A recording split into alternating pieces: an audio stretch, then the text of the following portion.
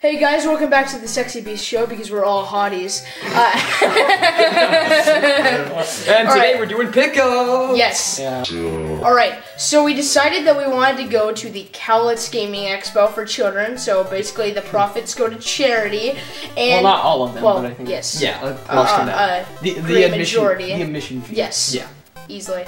Alright, so anyways, Andrew came with us. That was pretty awesome. And, yeah, like the PRGE, we were gonna plan on getting a whole bunch of footage, but we barely got anything.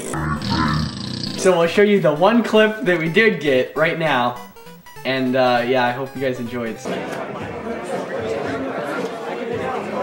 And then also he didn't say the line. Alright, it's so bad. Anyway, so now we're gonna go and show everyone some of our pickups. Alright, Derek, you first.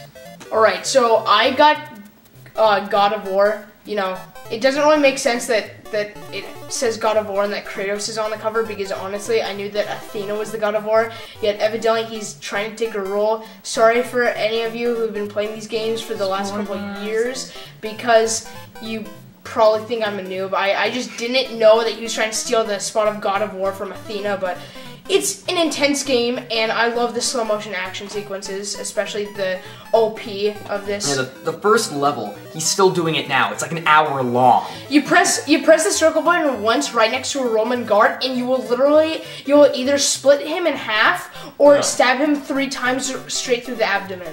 Now be careful, kids. Alright, next game I got, Bomberman Hero. The label says 20. Oh, how much did you pay for the label's, God of War? 10. 10 bucks. I would talk him down, except for the fact that both of the discs, and it was a 2-disc set, were basically like new, and they were amazing. And it's pretty good condition. You know, 2-disc special. You know, got the instruction booklet. Next I got Bomberman Hero. It was 20, but I asked the guy if I could have him go down to 15, and then I checked the inside, and it turns out that the actual cartridge is still in its wrapping. So even though the box might be a little beat up, it's like the cartridge has never actually been touched. Yeah. Pretty good. Pretty awesome. Alright, next game I got, Halo 3. Gives us a reason to actually still own the strategy guide now. Yeah. You know, Kyle. So anyways, Kyle. Alright, so yeah, I got this for $3, and this disc is like new. So it's like everything I bought, everything I bought, what the game came on, the format of the game, what it was like burned onto, seemed nearly brand new, if not brand new. Yeah, make sure to open it up and show them all the inside. Oh, I see what you're doing. Yeah, that's funny. That's real funny. I don't get it.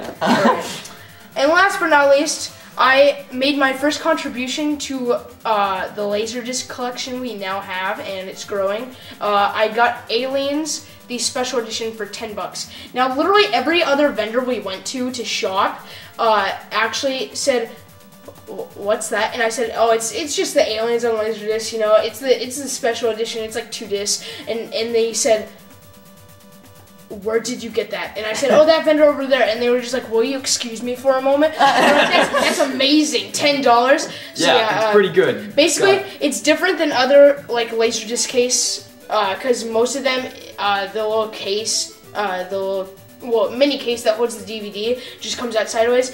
This time, it's actually kind of a book. Yeah, here. So there's a little character page right here, so I'm just gonna open that up really quick. See, this will make all the other Laserdisc owners go, "Game over, man!" And then we also Sorry, that's bad. It also came with this little part here, and then after that, it has 2 huge discs on top of a thin piece of foam to make it all comforty. So yeah, that was nice. So anyways, guys, those were my pickups. That's it. So I'm just and now for my pickups. That part wasn't good for the the thing, surprise. the system. Yeah, that was bad. I thought I had other stack. So I'll just start by. Well, you've already shown that. You might as well go ahead. All right. So the first game, which is kind of a giveaway, is Lego Racers for the Nintendo 64. I grew up on this game. I played this in like It was like crack cocaine. Yeah, It's not good. it's that good. This game was like my childhood. Like in kindergarten, I went to this private school, and this game was the stuff. If you were good at this game, you were the popular kid. Like You were Jordan Belfort. But if you lost every single game you played, then you would be a homeless guy on the street making a plate out of a cardboard box.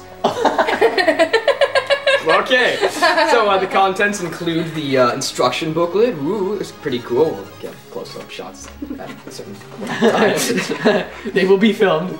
They will be filmed. The magic of editing. And then I got the game, which is pretty awesome condition. No scratches or anything. And then the box. Yeah, that's something I've noticed about them. It seems like every single one of these that we go let's to, put this back so I don't Here, I'll break put it. it back while you're... like all the cartridges are always in like Alright. the greatest condition. Next, I got Excite Bike 64, just pretty common. Yeah. So yeah, just a little fun one, you Just a know. couple dollars. Yep, $3 actually. That's the price Oh, yeah, tag. by the way, this one was 20. Yeah, $20. That's pretty expensive. What is in box? Mm-hmm.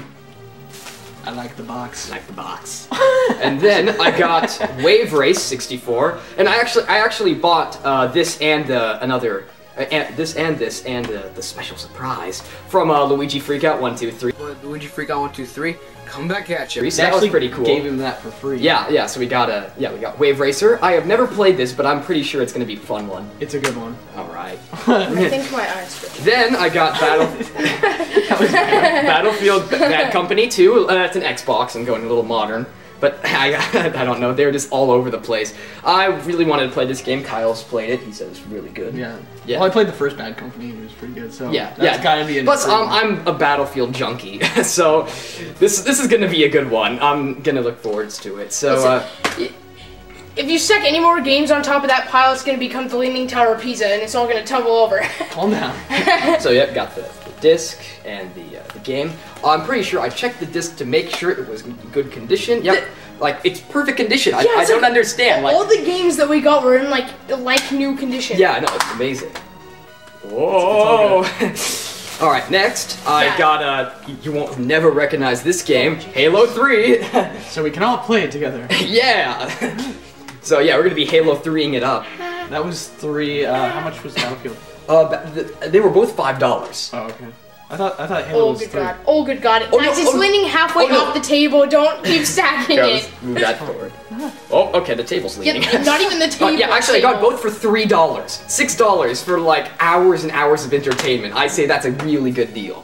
All right, next we've got cables, but what for? I'll tell you what it's for. That controller is kind of The unstable.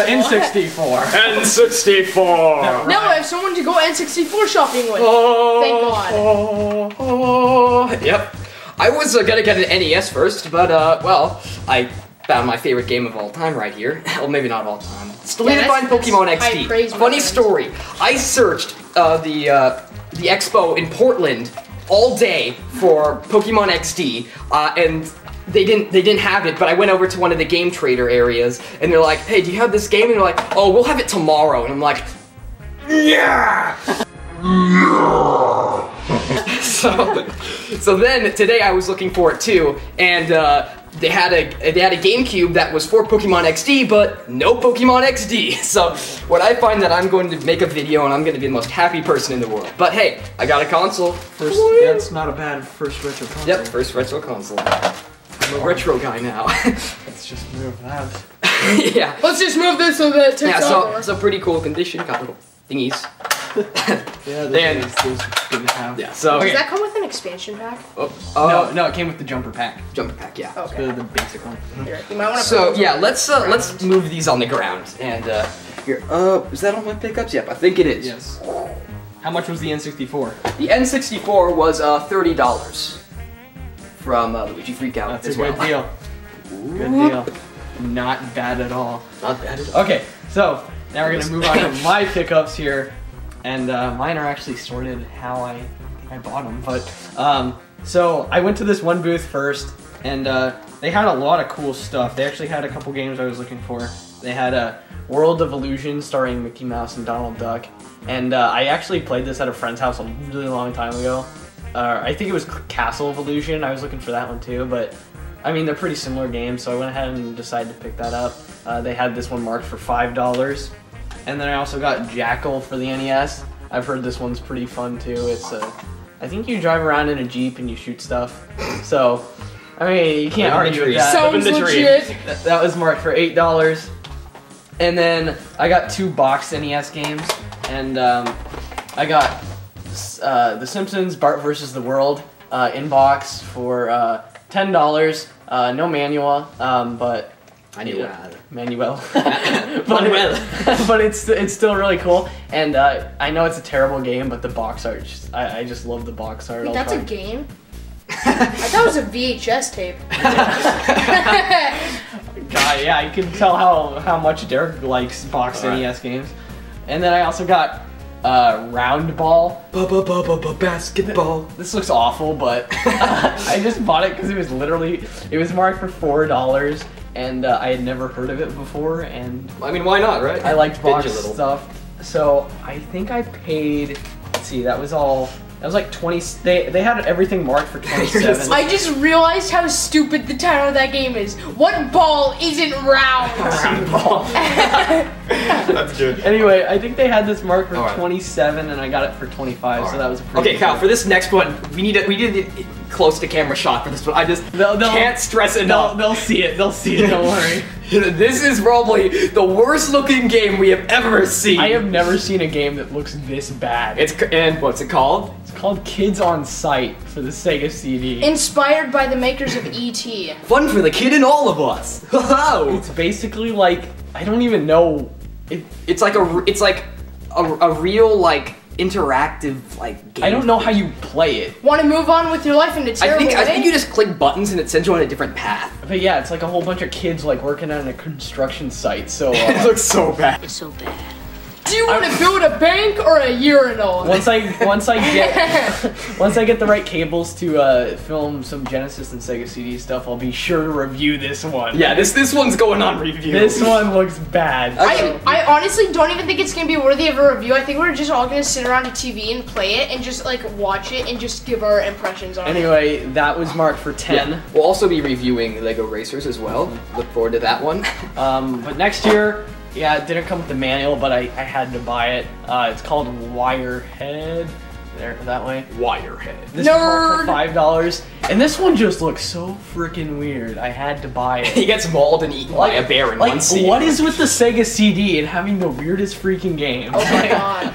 I don't know, but yeah, this was $5. I've been looking for it for a while. Can I take a look at the back for a second? Sure. Yeah, there he's getting eaten by a bear. There he's ice skating or something. There he's jumping off of something and like some sort of drag racing. Kyle, I'm just gonna give you advice right now. Don't play this game. It's gonna be kind of messed up. And So also not in the way you think.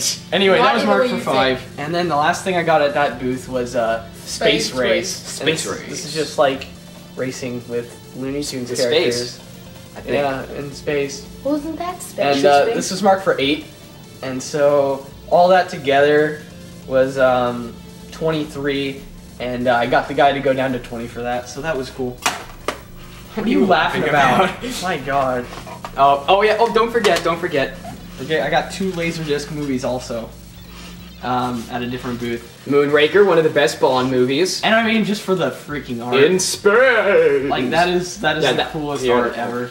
So I went ahead. Pretty cool art. I mean, for $5, I might just like have that like up on the wall. Yeah, that's. And then a movie I wanted to see for a really long time, and that's War Games with Matthew Broderick. Classic. And I've never seen it before, so for $5, I thought, hey, I'll watch that. Guys, awesome. I don't think you truly understand what sounds wrong about Moonraker.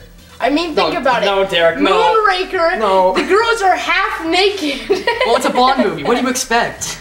There's one called Octopussy. Like, What do you expect? like seriously, It's Bond. Derek, it's Bond, yeah. Who knew one could have 8 legs? I spent quite a So bit. I zero. spent 25, let's see, 25, 45, $55. I spent 50. But I mean, $55 for this stuff. I mean, that's pretty awesome. This is probably one of our best pickups in a very Yeah, long time. that was definitely worth going to. Even better than the Portland one. Yeah, so Cowlitz, that was awesome because It was amazing. well, yeah, because there was a lot less people there.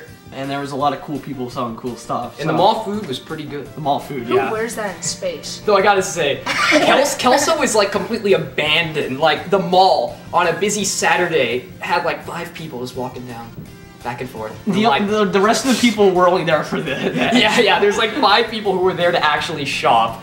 Like there's a Macy's and like maybe 2 people are in there. Yeah, it's just ridiculous. But yeah, guys, it was a cool expo. Good trip. Good It seems to trip. be getting bigger every year. I saw a video of the last one, and it seemed a lot smaller. But yeah, it was definitely a good trip. It is further away, so most of the people from Portland didn't go to this one, and I think that's why there was so many good games for such great prices. It's because there were less people there. But yeah, I definitely recommend you guys checking it out next year, and hopefully we can go to the Seattle one in June. All right. But yeah, Sounds good. so that's it, guys. I hope you enjoyed this video. We got some really awesome stuff, and yeah. Cause some stiffs. See you guys later. Woo!